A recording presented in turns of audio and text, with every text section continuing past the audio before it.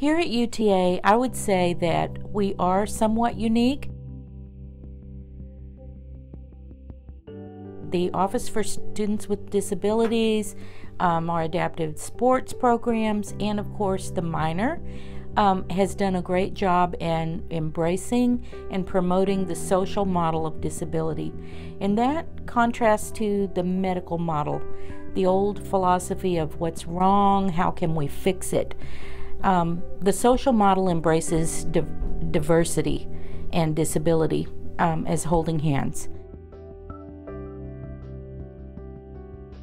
Well, what drew me into UTA was the adaptive sports program here, the Moving Mavs. UTA puts an emphasis on the disability life in general.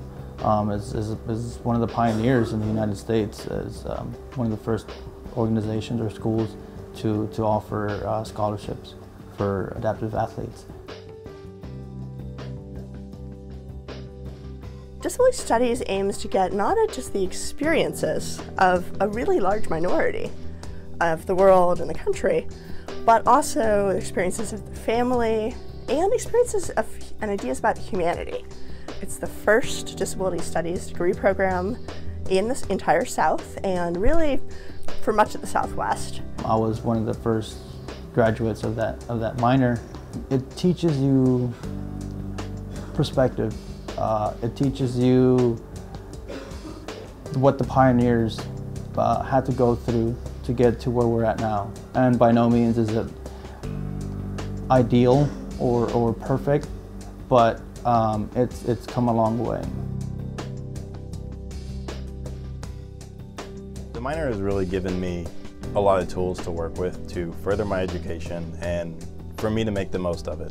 And it's helped a lot in, everything from my self-confidence to, how I carry myself every day. It's really fulfilling to be able to have that and have something that I'm interested in and where I feel like I'm making a difference. Really love seeing students come up with their ideas of how to put disability rights into action. I'm enormously proud to work at UT Arlington.